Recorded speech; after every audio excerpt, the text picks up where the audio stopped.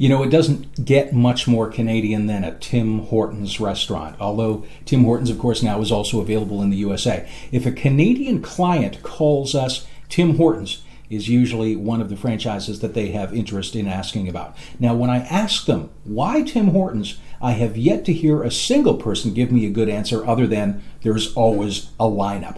Well, guess what? You don't get paid on lineups, and today we're going to take a look at why Tim Hortons may not be as great of a franchise as many people think.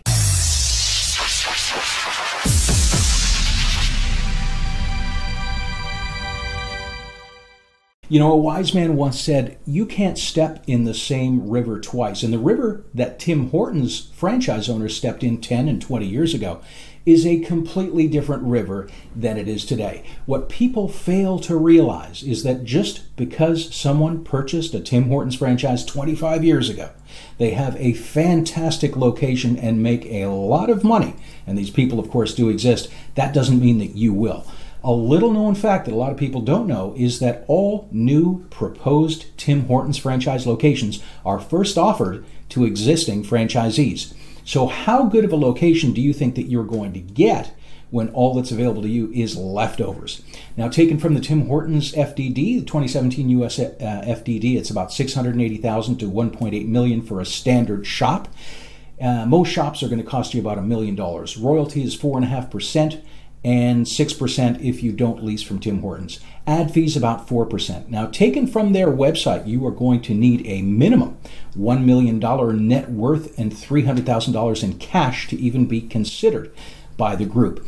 And we get a lot of investor groups and business people who have several other businesses and are looking at Tim Hortons as well. The first thing that I ask them is, do you intend on working your other businesses full time? And if the answer is yes, you can't buy a Tim Hortons because they will only accept owners who are willing to commit to them full time. They also look for prior management experience, solid business acumen, and you will also need to have a partner. Now, I was once told a joke, the reason that you need a partner with Tim Hortons is because they will run a single human being into the ground. Tim Hortons was founded back in 1964 by Canadian hockey player Tim Horton and his partner, and for many years, Tim Hortons expanded to become one of the most iconic Canadian brands. But as we always try and illustrate to people, every brand has a life cycle. And unfortunately, by the time these brands expand to such a size that everybody wants one because they're everywhere, the party is generally over. And I'll bet you didn't know that Burger King purchased Tim Hortons for $11.4 billion back in 2014, and they became a subsidiary of the Oakville-based Restaurant Brands International. Now, RBI is majority owned by a company in Brazil called 3G Capital. And when RBI took over, many analysts knew that this wasn't going to be pretty, and we agreed. Soon thereafter, there was a Canadian policy alternative study that suggested this company takeover, and I quote here, is likely to have overwhelmingly negative consequences for Canadians. And the study analyzed 3G Capital's past history of takeovers, and they've taken over companies like Burger King, Heinz, and Anheuser-Busch, and stated, and again I quote, it has a 30-year history of aggressive cost-cutting which could hurt Tim Hortons employees, small business people, Canadian taxpayers, and consumers. And we'll cover that in a minute, but before we do, let's step back a little bit in time. About 10 to 15 years ago, Tim Hortons switched from baking their goods fresh in the store to having their goods par-baked, which is it's partly cooked food, it's frozen, and then it's delivered. But Tim Hortons' very slogan was always fresh, and this is where many diehards thought Timmy's had turned to the dark side.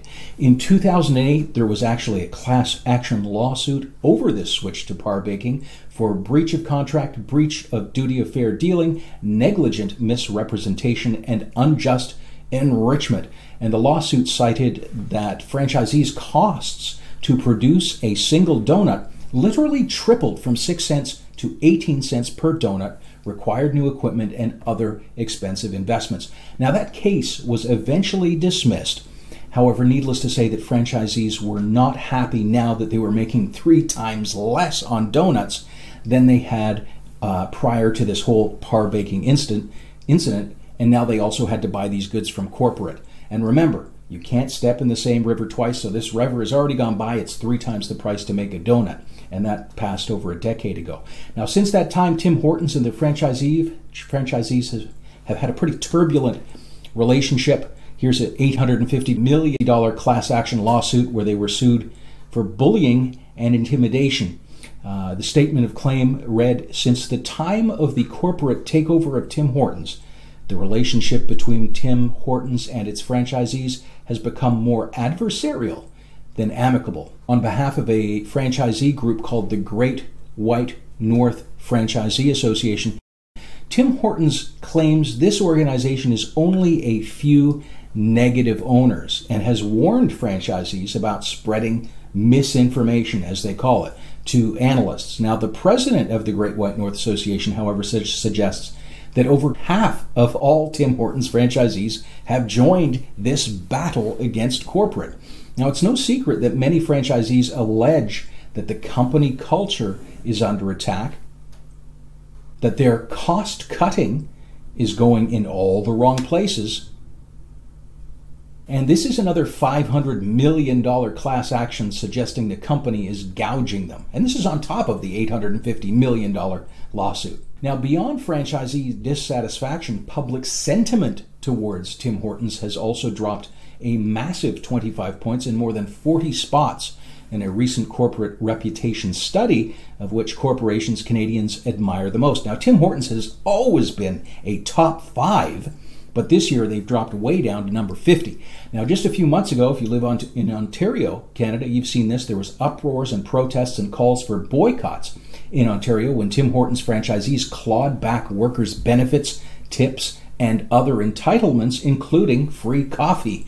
The No Timmy's Tuesday boycott encourages people to go to an independent donut shop or to make their own at home every single Tuesdays. Now, this was brought about by an increase in the minimum wage in Ontario from $11.60 to $14, which prompted franchisees to try and offset these labor costs by eliminating paid breaks and increasing the employee contributions for their benefits. Now, this is a tough spot because from the one side, and if you've ever seen a Tim Hortons employee at a drive-thru that's busy, they really should be paid at least $100 an hour. That is a really tough grind, and I have absolutely nothing but respect for these hardworking people who are putting food on the table of their families. Now, the other side of the coin, of course, is franchise owners will now lose an average of almost $250,000 a year because of this wage increase. And I'll tell you, making $250,000 less, especially stores that might not be enormously profitable, is going to hurt. So franchisees, of course, at this point have asked corporate, hey, can you help us raise prices to cover this a bit? Well, guess how well that's going. So is Tim Hortons a good investment? Ongoing battles with corporate. Public sentiment is dropping. You've got increased costs. You've got lower revenues. You've got the fact that premium locations are unlikely or impossible to find. You've got corporate with a history of being difficult. We don't make the decision. We just bring you some of the facts.